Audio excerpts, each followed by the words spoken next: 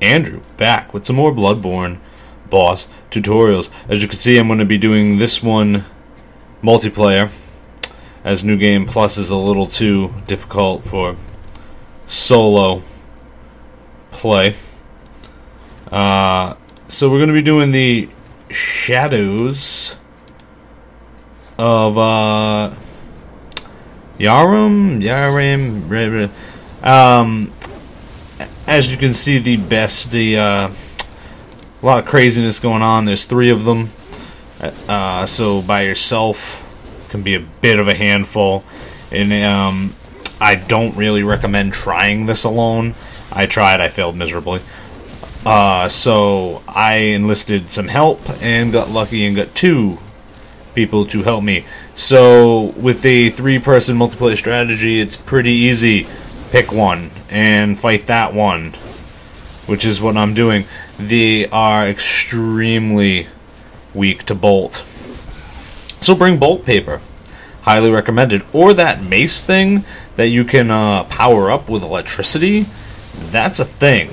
So if you have that weapon, I recommend bringing that one to this fight. But if you don't, you can turn anyone into a nice electrical rod, like cattle prod thing, with some bolt paper. So as you can see, when you get one of them, okay, so the way this works is they don't work on one health pool, but when you get one of them down to about a quarter health left, they get these snakes that pop out, and I'm not really sure if they can attack you, but I think they can. So if you're doing this alone, the key is to bring them just before that, and you want to get each of them to just before that point, then rush kill them down. But as you can see, we got one down, so now it's focus time. So me and this guy are gonna smack the crap out of this one. Yeah. Oh, he's running away. Oop, got him. We'll let the other guy play with the guy with the fireballs. He's not fun. If you're gonna go at this alone, I would recommend using that middle. I don't know if we've seen. Whoa, got a little hot there for a second. I don't know if we've seen it, but there's a big pillar in the middle. You can use that to block the fireballs, because one of them is a caster. He shoots fireballs. The other one, believe, has a flamethrower. Yeah, one of them has like a candle and he like spits on it. The other one like shoots fireballs out of his hand.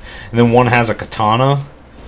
So you want to try and either take down the fireball shooting one first, or use that thing in the middle to block the fireballs and take down the guy with the katana. Is really fast, but it's really easy with 3 people.